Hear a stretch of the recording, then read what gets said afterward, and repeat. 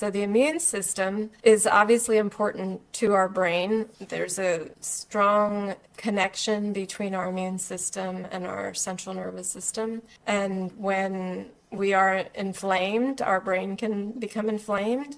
And when we are stressed, our body can become inflamed and our immune system can get kicked up. So I won't go into the many, many varied ways that zinc helps support the immune system, but one of the ways that I can tell when someone is low in zinc is if they are getting a lot of infections and or if they have a hyperactive immune system. So they may be reacting to things indiscriminately.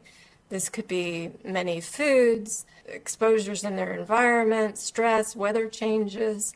So this might look like mast cell activation, which I've talked about before and I can link to in the newsletter. Either one of those, a vulnerability to infection or a vulnerability to an exaggerated immune response, could point to a zinc deficiency.